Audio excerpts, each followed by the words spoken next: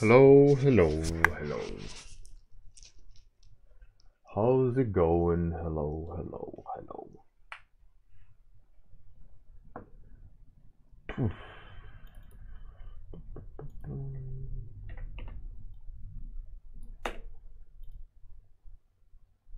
Hey, Rooney, Fuxia, Zealin, Mel, Fight Milk, how's it going?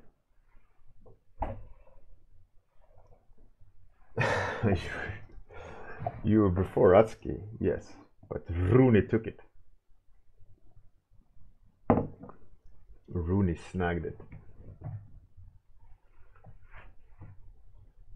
Ah, Atsuki has my late grandfather. He said something that's so funny, and I remembered it. He said, "Are you wearing a concrete hat?" We can understand how a concrete hat is helping with your headache, as in AKA hungover. That's really funny, like a concrete hat. So that's a good analogy. Hey, Steven. Black Sable Rolo Mancer. Hey, Bobby Shimiso. How's it going? Good old cake and coffee. Hey, Ritash. Ritas. How's it going? How about some topics? Give me some topics, please. Can I have some topics, please?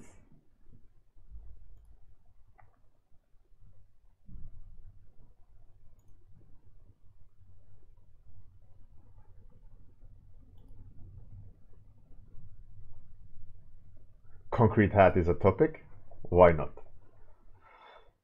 Rolomancer. Round one. Dangerous Pixie. Chainlink Troll. Concrete hat.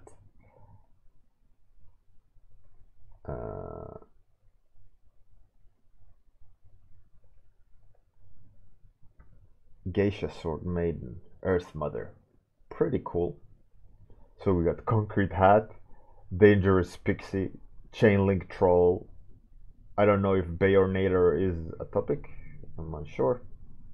Geisha Sword Maiden, Earth Mother, Queer Elf, Egg Blaster. If Bayonator is a topic, then we have 8. I have no idea what Bayonator is. I don't know if it's a suggestion, but let's see. Let's roll that dice. 5. Which is Concrete Hat is number 1.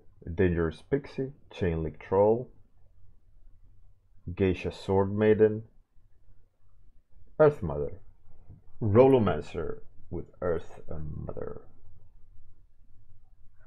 Oh, it was a topic, right? So then it's Concrete Hat, Dangerous Pixie, Chainlink Troll, Bjornator, Geisha Sword Maiden. So it's a Geisha Sword Maiden. So Rolomancer, you got your topic stolen from right underneath your feet. Geisha Sword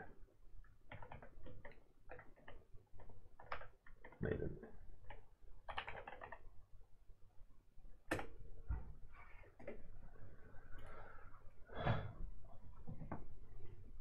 That's ridiculous. Topic thief right there. Okay, I'm gonna use sketching technique of that kind of hard pencil, but with normal brush.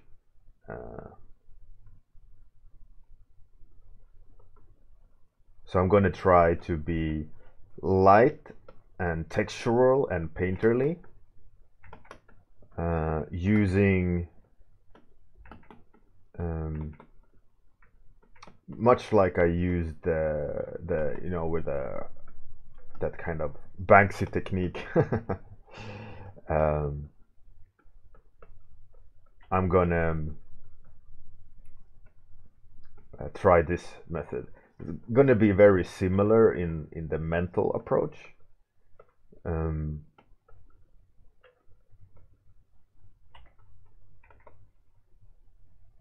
I'm a bit unsure about the posing. I had this idea I've been chasing, and when I see it now, I've kind of not hit the mark in terms of matching my mind. So it's something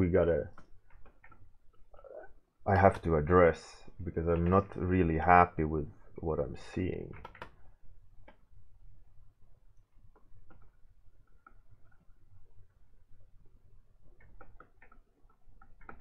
We'll figure it out.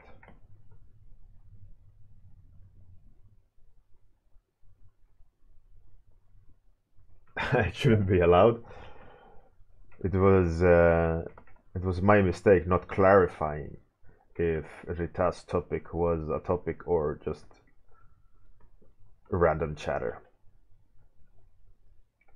And it wasn't random chatter, it was a topic suggestion, so I had to include it. Otherwise, Ritas would feel cheated. So, what can I do? I'm trying to imagine what the geisha's haircut looks like. And I know that they kind of like obviously set a lot of pride in their appearance. And I know they have like a makeup face. But what's their haircut? It's like a geometric shape.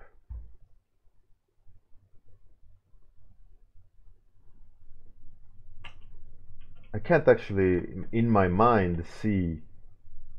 They kind of have a thing in the back, right?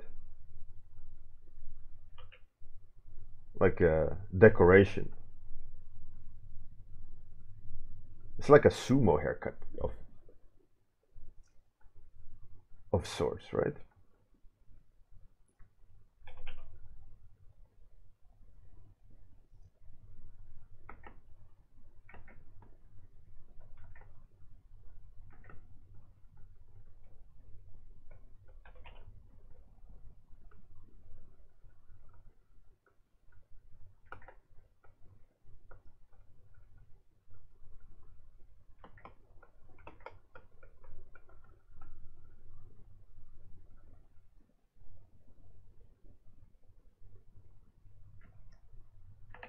Spectre, yeah. That's true. I think Padme was heavily inspired by geisha.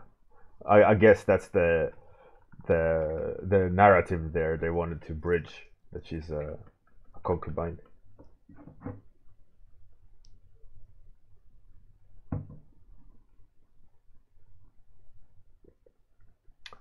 Do they? I think when they are working, they let their hair down, right?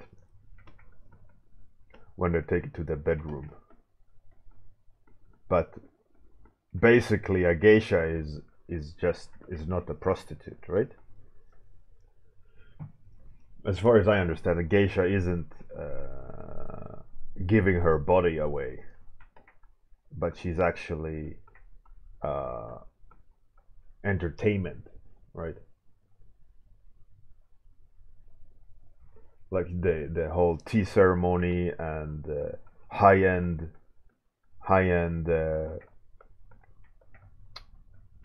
well, escort actually, without the sex, but the true meaning of an escort, I guess. Steven, geishas can be male? Is that something modern or something that used to be in the traditional sense, old days?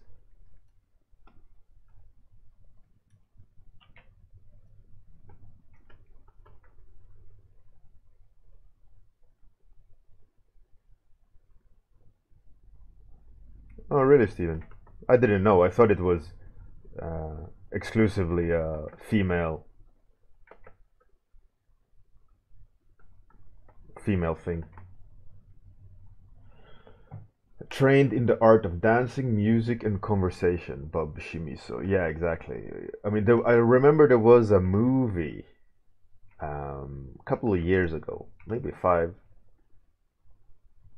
10 years ago, something called like geisha or something, about a blue-eyed geisha that was orphaned and raised as an escort,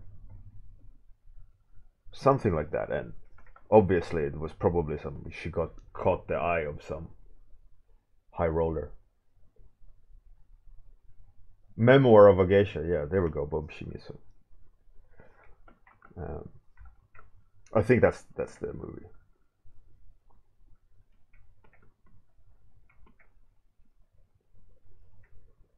I saw it only once, so I have very vague memory of it.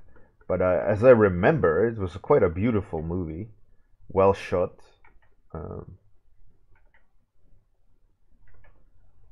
I don't know. I remember if it was in English or if it was in Japanese. I'm unsure actually.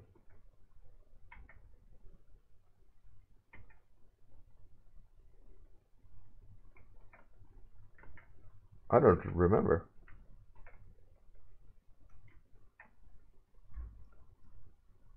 Probably not English.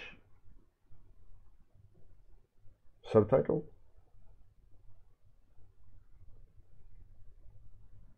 Bob Shimizu, they spoke English? Oh.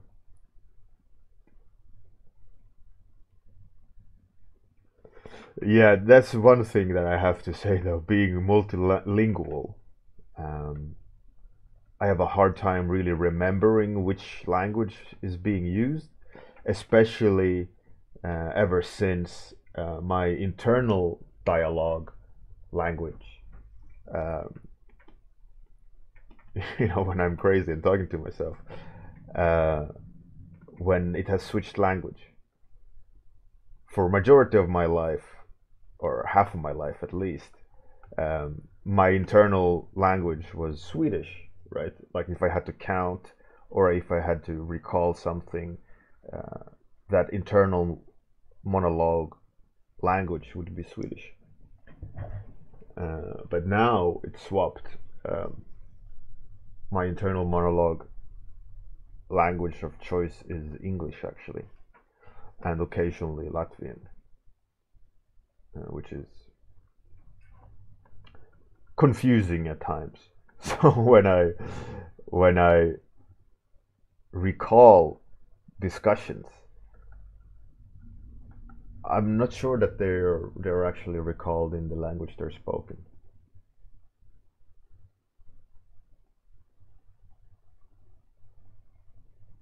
Bob Shimizu, I speak Swedish, English, Latvian, German, some Finnish. I understand Norwegian, obviously, for free. I understand some Dutch, obviously, because of German. Yeah.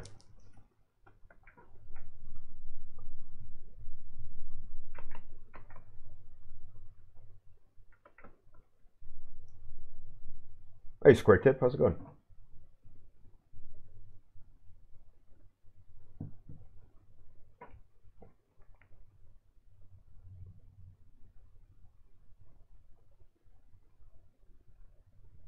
Spectre.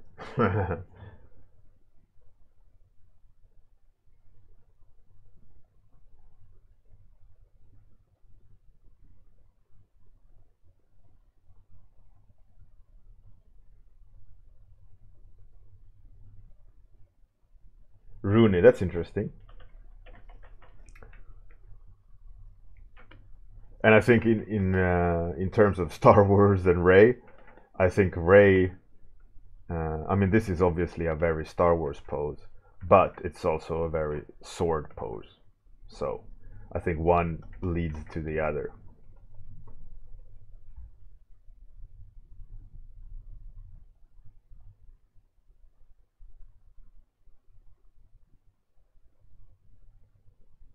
Hey, Square Tip. No, this is not for the tournament. Currently, the judges are putting down their votes for the semifinal. And my warm-ups, I'm obviously not partaking in the Unreal Bjorn as I'm the organizer. This is a random topic prompt by Atsuki.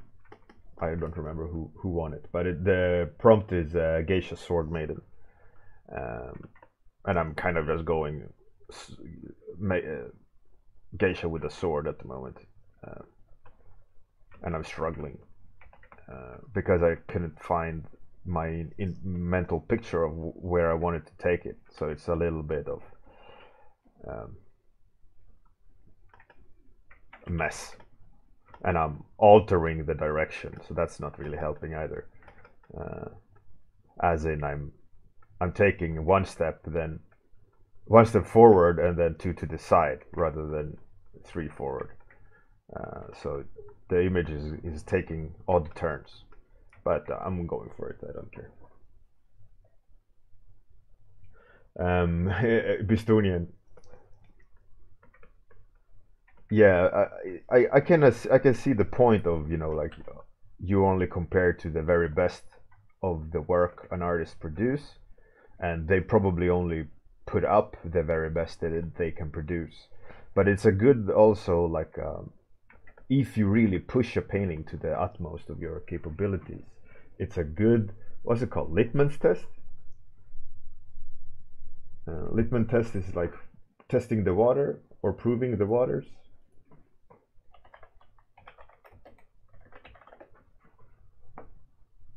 Litmus test.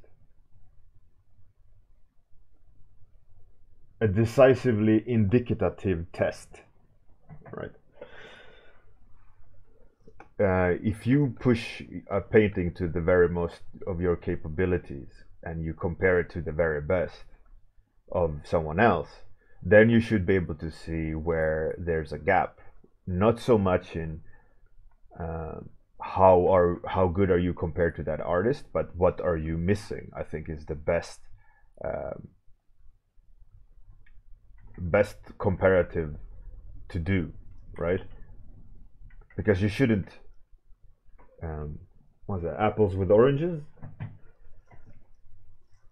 Compare apples with oranges, especially when it's coming down to an artist, because it's very personal and very different in between people. But the technical abilities you can always compare, right? And I think that's important to do. But you should look at your own art if you can't reach that artist, right, or the drummer in your instance. I think it's healthy to see someone further down the road, and how can you, like, try to reverse engineer how you can get there, not by retracing the steps, but understanding which steps need to be taken and then start your own path. Like, for example, in your terms of that drummer, or the drummer's doing something special with the feet that I can't do. So instead of you trying to figure out what they're doing in terms of technique or how they got there, get to the point of understanding that, oh, they're doing that thing with their feet. What's the base principle of that idea? And you can just go to any book that says, oh, this is how you do it. And then you can go back to that more professional drummer and go, oh, okay, so taking the basics and changing it to this because the drummer is that drummer. And you should do the same for, like, your skill set. So in a way, you're right about comparing studies or unfinished work. Compare that to your unfinished work, because it's also an indication of path to take.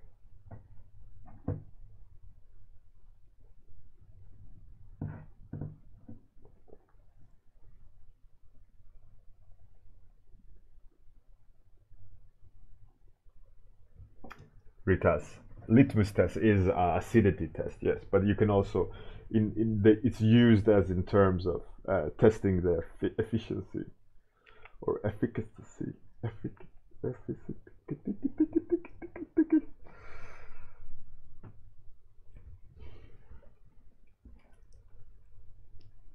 Black Sable. process drawings are fantastic because you get a window into which steps they've taken. It was a really big trend many years ago to show whenever you posted a painting that was new, you deliberately saved the steps of how you got there, more or less layer structure, like this.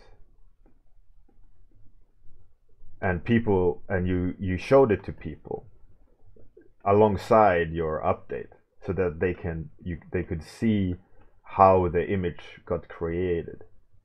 And it was really, really useful seeing, for example, like Craig Mullin's post or Feng Zhu, or these monsters, right? Seeing, oh, okay, that's how they do it. And then you got the whole YouTube thing, but the whole YouTube thing is no one watches it that intently, right? And there's a lot of waste with all these YouTube frames.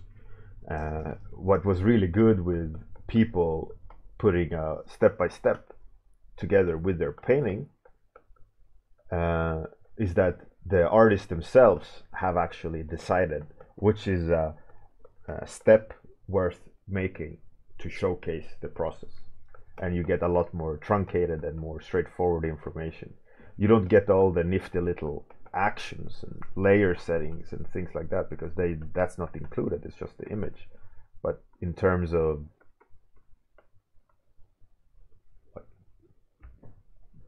steps, you can see progress.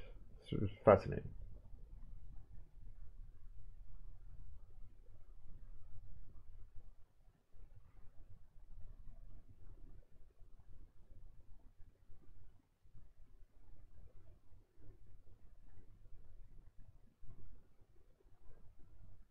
Rollomancer, yeah, it's a really cool feature in Procreate, that you can play back. It's very handy.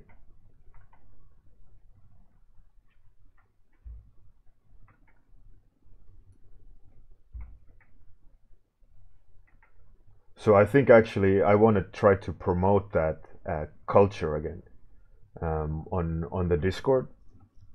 So I think what I will do is next time I will post art from my end, it will be with steps included on a separate file, so people can see the journey of the painting. I think a lot of people would learn from that, and it's not really done nowadays, um, which I think is a bit sad, because it's a really useful thing to show.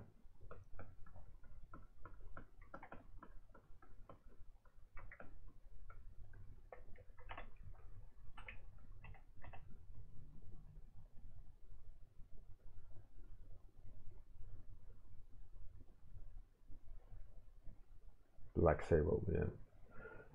One of the things which I kind of thought about that, because I helped was it Atski? No, Zialin, I believe, on Discord, on Zialin's private sketchbook or sub sketchbook. Uh, I posted some really old studies where I always included the step by steps. It's really useful to see.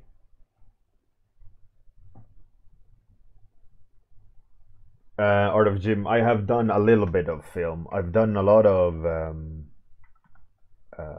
world building for a couple of kids movies, like CG movies, as in character development, visual development, world building for clients like that want to make movies, right? CG movies.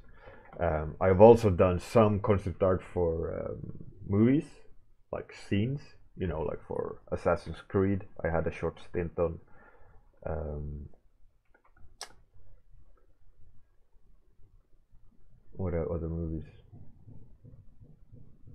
Um, but those I got because of contacts.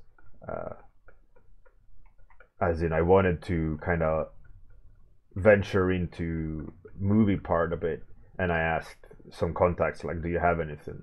And I got some steps. And for me, in my experience, it's more of the same. It's the same principle of more of towards pre-production type. You nail a mood, you nail a flavor more. And I've of course done a lot of CG movie stuff for Axis and so on. For Wizards of the Coast, Days Gone, Crackdown 3, a lot of game CG movies.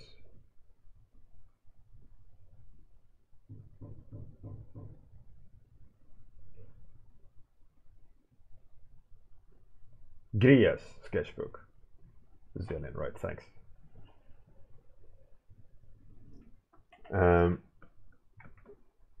So for movies, it's about being fast and nailing mood and texture, and in like as close as you can get to in-frame, in-camera quality on the shortest amount of time. And that means you can't be super tight, but you have to, you know, if let's say you want to have a mood, right? Setting sun, a cowboy movie.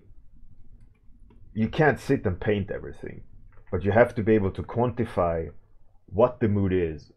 As in, if you would have a recipe to cook the cake of a Western sunset, what elements do you need to put into the cake, right, to make that sunset Western sunset cake? Oh, it's sand. It is Grand Canyon-esque environment. There's some dirty cowboys. Specific temperature in the light, right? And a sense of tension and character, lots of character, right? So when you try to paint that at a very quick time, you don't have time to sit and paint every grain of sand. You don't have time to sit and paint all these things. So you have to question like how much detail and quality I'm forced to push into this versus how much can I communicate for free with suggestive information. But because it's movies, a lot of people traditionally they don't want to extrapolate what can be, right? They want to see it. So that means you need to nail certain elements of this recipe spot on, but you can't be super tight. So it's about understanding, for example, how sunset works, what the temperature happens with shadows and light, compositional, like maybe the sunset has already set over the horizon and the cowboy only gets hit with a little bit light on his hat and get a cool cast shadow across his face, and that could indicate he's the bad guy, or you decide that you're going to paint a scene with backlighting.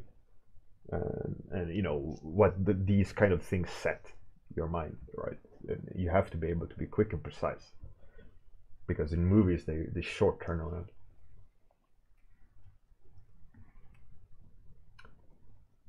I'm almost 100k on my channel. Oh, that's cool.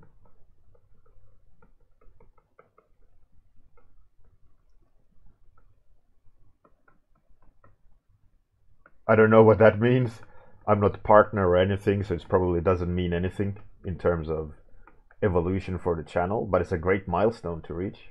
Thanks everyone for spending time on my channel.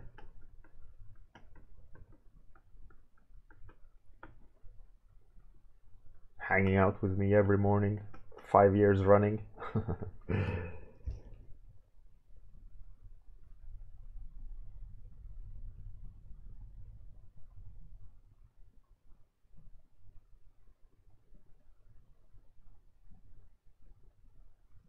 Black Sable. That would be cool. 5 years. That's over 1,000 warm-ups.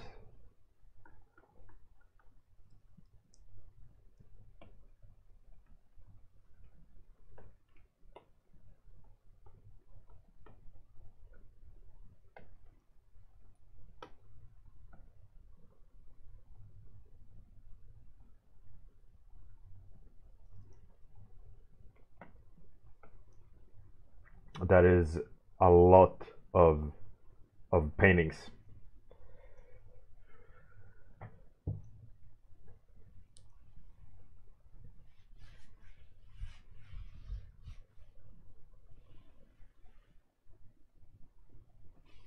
Spectre.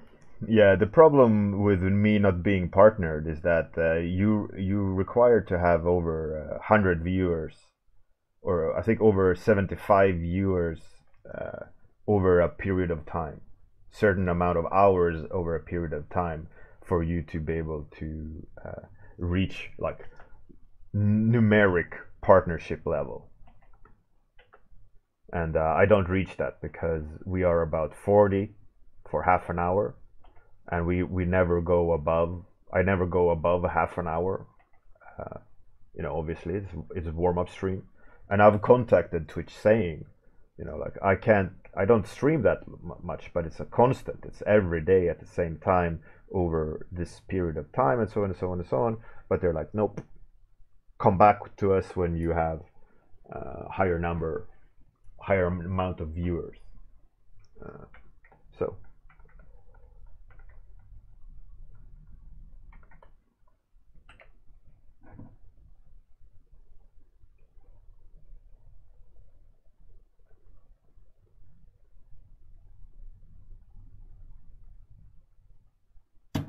fight milk. Well, it's just numerics. It's just statistics in numerics, right? So that if I stream for half an hour, I probably need to be 140 for half an hour rather than 75 for an hour.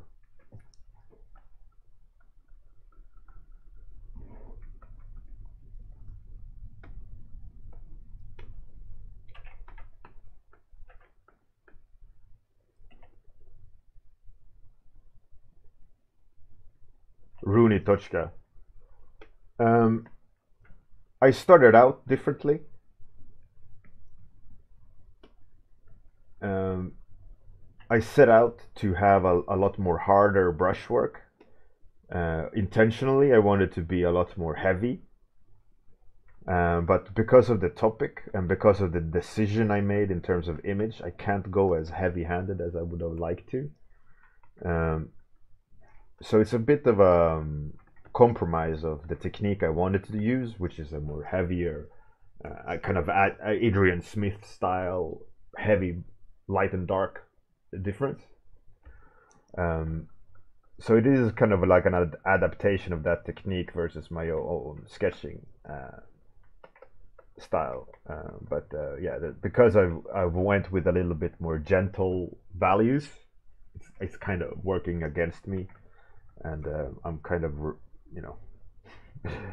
trying to make the best out of it.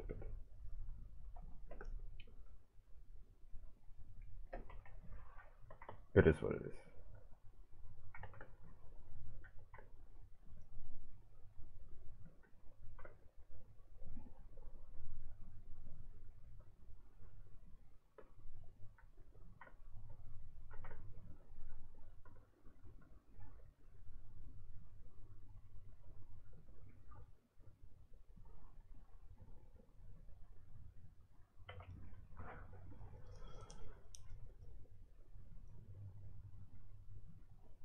Art of Gym, yeah, exactly. So my 30-minute setup is kind of working against me. It's not really prone to partnership, because a lot of people, to get to partnership, you have to spend like hours, hours on end to rack up view time average over a certain degree of viewers. So I have given up.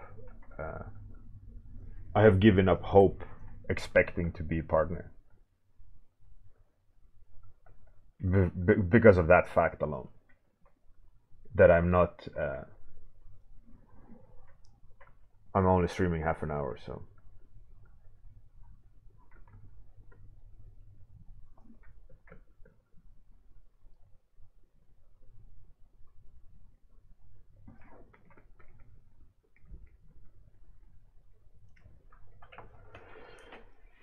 All right, this is what it ended up being.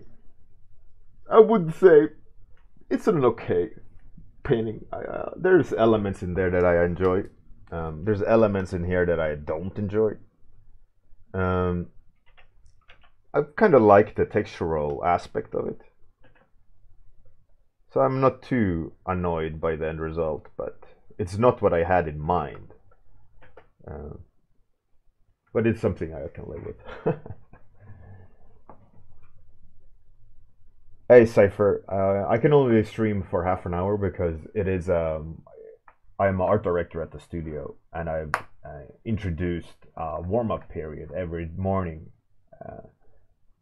so that all the artists have to sit for half an hour and draw to be creative and get their mind going. And I just decided I'll stream it because after this stream I do client work all day, and it's a great way to experiment and get the rust out and try techniques and things like that. So after this I go and work. That's why I can't sit and stream longer. Official glacier. Well, yeah, I think that's one of the reasons why I do it as well, is sharing and not being alone. I'm alone.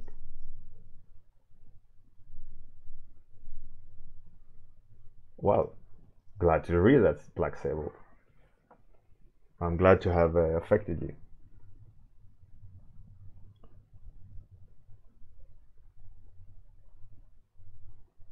Cypher, I do stream occasionally on weekends with music and art, but not a lot because of the situation with my kid.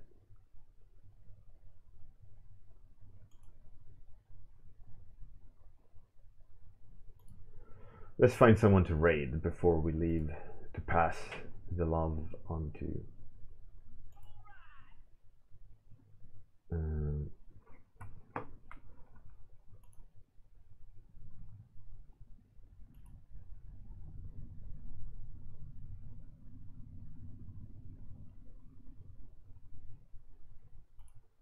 How about we raid? Let's. Looking cool. Let's go back to Studio Colorophobia. He's doing some Warhammer stuff that looks pretty dope.